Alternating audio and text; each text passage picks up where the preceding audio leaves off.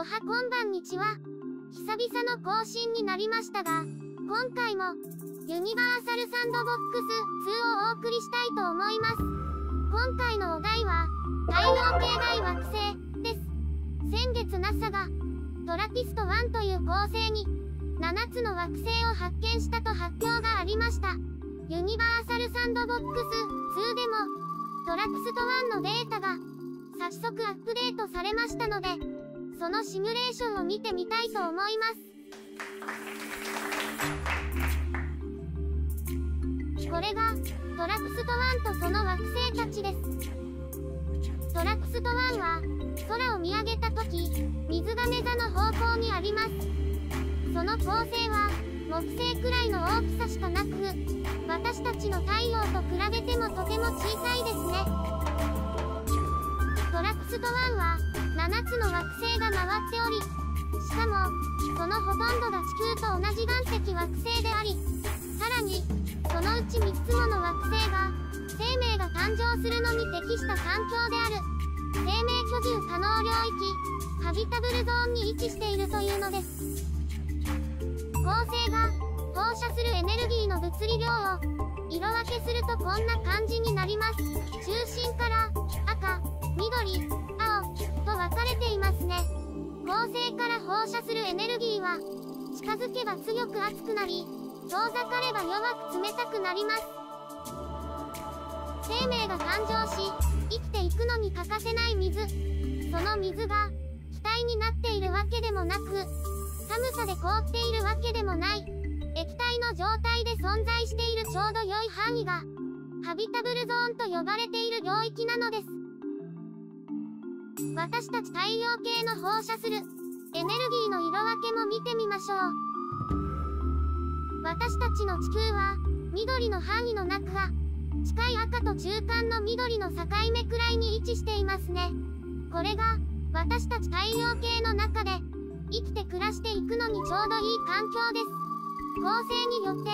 この色分けの範囲は違ってきますが、もしかしたらそこには水があり生命が住んでいるのかもしれません。それでは今度はこのソフトならではの、もし太陽からそれぞれの距離に地球があったらその環境はどうなるのか、その気象シミュレーションもありましたので見てみましょう。太陽系での距離を示す単位は英雄、天文単位で表されます。現在の私たちの地球と太陽との距離は1英雄になります。その単位を目安に地球が配置されています。この状態で1年間時間を進めたら、それぞれ地球環境はどうなっていくのか観察してみましょう。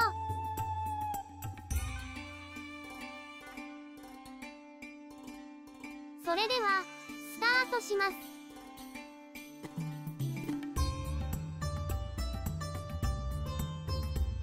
わあ、一番近い地球は1000度を超えてしまいましたね。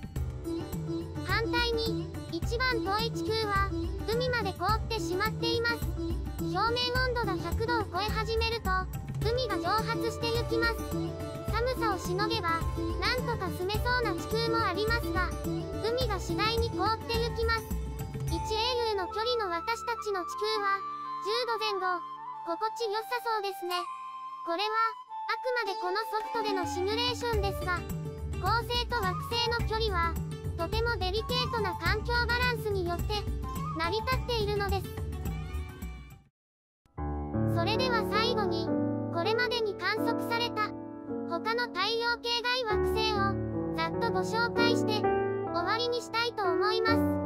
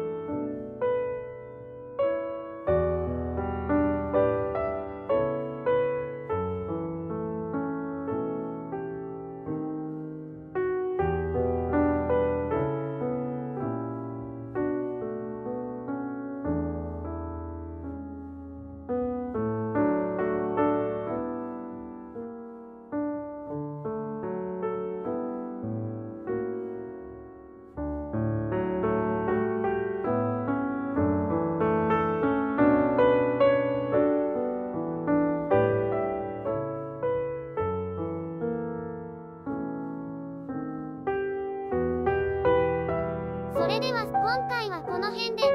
長い間ご視聴していただきましてありがとうございました。また次回お会いしましょう。